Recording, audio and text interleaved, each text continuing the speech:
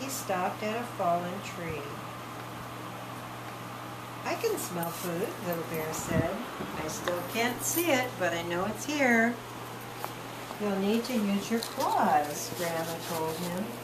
Why would he need to use his claws? To find food. What would he use his claws for? Right there. Yeah, so what would he do there with his claws? That is a tree. Maybe scratch it? Maybe dig with his claws? Yeah, maybe. Oh, yeah, look here. Little Bear dug his sharp claws into the bark. Yeah. He broke up a small piece. And he's running everywhere. Ants, he laughed delicious. Ugh. It's a good thing bears like him. Doesn't sound very good to me. Does it sound good to you? They don't like bears, don't like bears. No, they do, apparently. Don't like bears, don't like these. No, yeah, I don't know what that is. Hey, there's yummy. Well, the bear thinks so. Lunch, smiled Grandma. Good work, Little Bear. I love you, Grandma, Little Bear yelled. Grandma, asked Little Bear suddenly, why do I have such a long tongue? To help you find food, Grandma said at once. Can you get his food? Yeah, okay. Look, you have a tail. Yeah. And then Grandma have a little tail. Bears have little bitty tails, don't they? Really yummy. Oh, yeah. Really yummy. He says, I kind of want attention in my own way, but...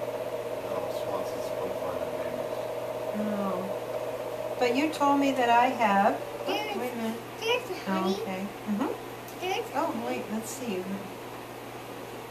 Sometimes the best food is hard to reach, Grandma told him. She took Little Bear to a clearing. Smell the air, Grandma said. there's honey. Little Bear sniffed hard. He lifted his nose. Food, he told Grandma. A huge bee's nest hung from a branch above him.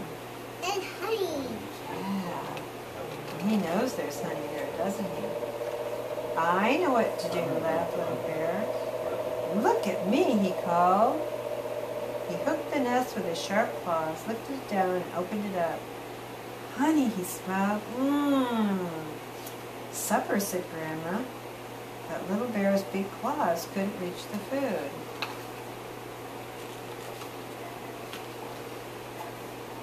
So what are you going to do now? Asked Grandma. It takes the honey inside. Use his long tongue. We asked her what that long tongue was for, and she said, we need to get down into the beehive. And that's just what he did. Brilliant, Little Bear, laughed Grandma. I wonder how he does that without getting stung. See the moon with stars? Yeah. And time's not time. Mm-hmm. And remember it takes a while. Yeah. And remember Is that the last page? Yeah. there's a butterfly. Butterfly, pretty And butterfly. dragonfly. Those are dragonflies. And frog. Uh-huh. And bird. Oh, and there's fishes. There are fish in that little river, aren't there? And what are these? Remember what I said those? No. Cattails. Yep.